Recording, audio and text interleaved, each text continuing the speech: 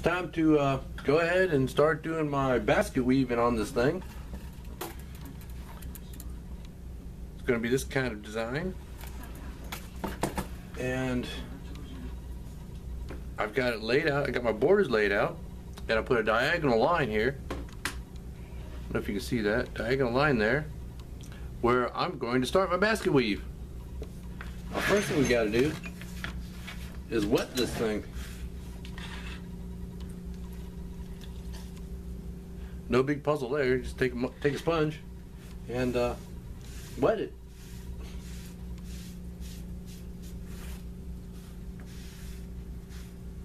Even though I'm going to dye this black, I still like to keep in the habit of wetting the whole thing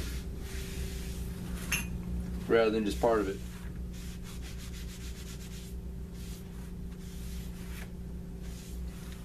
Now I'm going to give the water some time to soak in a bit, and we'll come back and get started on the stamping. Well, that's just about right for me to go ahead and get started.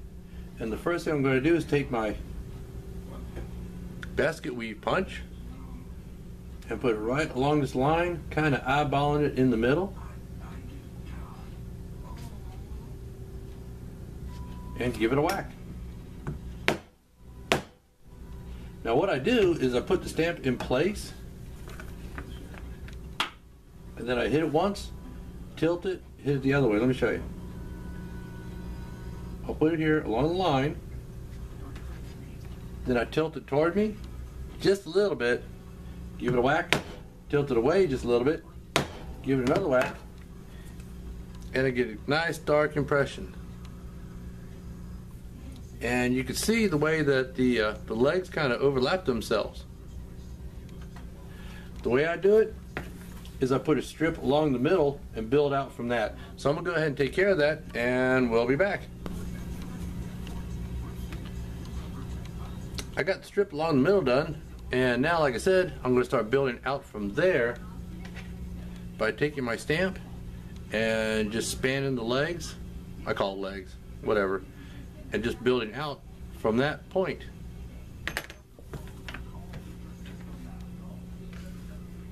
So actually I'm gonna start up here.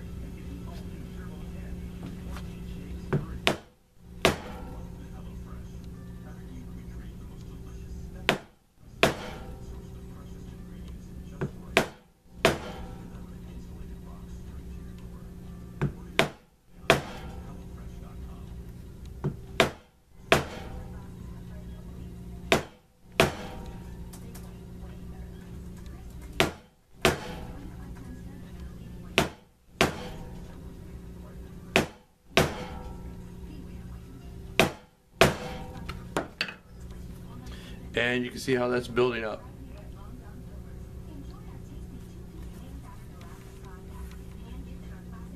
Let me do a little bit more, and once again, we'll be back.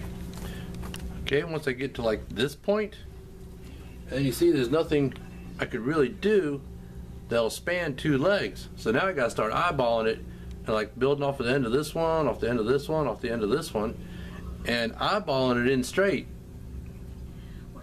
Being careful not to put it in crooked, because a lot of times if there's a misstamp on here,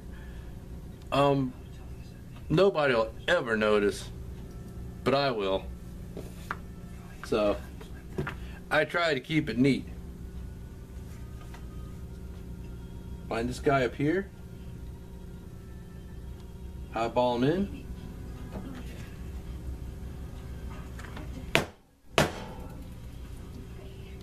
And then stamp it here.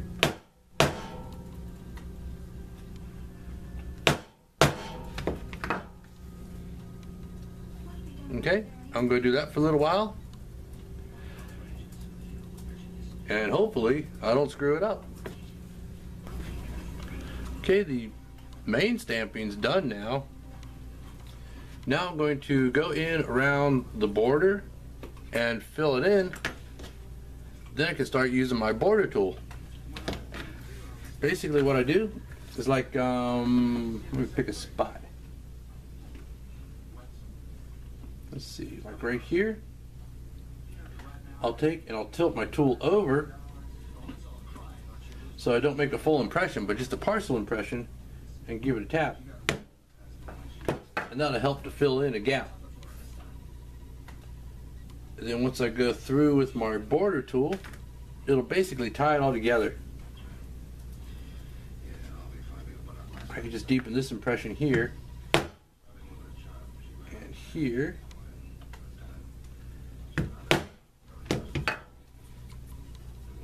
And we're pretty much ready to go ahead and put that border in. There's another one over here.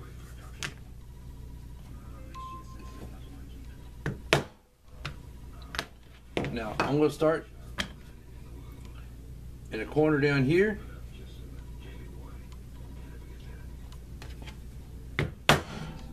Then go to the opposite corner.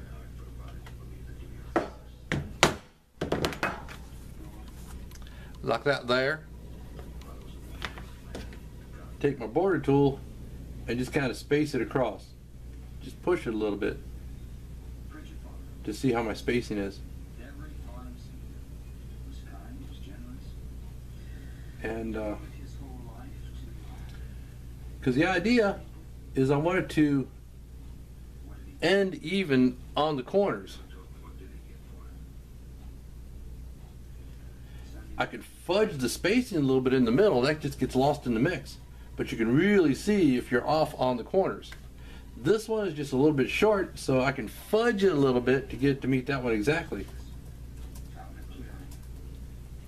So I'm going to go ahead and work on my borders, and we'll come back and see how I did. That's got all the stamping done then. I got my border put in, and because I laid it out carefully, I've got the border tool where it ends in each corner, and I think that really helps the overall look. I think it looks better. What I could do is I can just start at one end and go toward the other end and hope and pray that I'll get a full stamp. If I don't, then I could get like a partial stamp or a half a stamp. But I like getting full stamps in the corners and fudging the spacing a little bit to make sure that I do that. Also, whenever I make something for somebody, look for the bear paw. You can tell that way that's a snubby original. Anyway, that's it for the stamping. Oh, and also I punched a hole for the snap. The circle there, that was more of a thought line than anything else. But I think it's going to look great the way it is. Next step's going to be to get some dye on this. So next time you see this, it'll have some dye on it. I'll have the stamp, I said it that way again. The snap set. Both sides will be black actually, and it'll be ready to glue these together. Now I don't think that I have to subject y'all to all that, because basically with dye you just take a dauber, smear it all over, and if it's not enough you smear more on, and then you let it dry. Then when you glue it, well, you put smeared glue all over the inside of it on both sides, and once that's dry you stick them together. So I guess I can go ahead and do all that and then get back to you. First thing I'm going to do is let this dry. I'm going to look at it, see if there's some place where I can maybe improve it a little. But for the most part, the best thing to do is just keep my fingers off of it and let it sit. And we'll get back to you.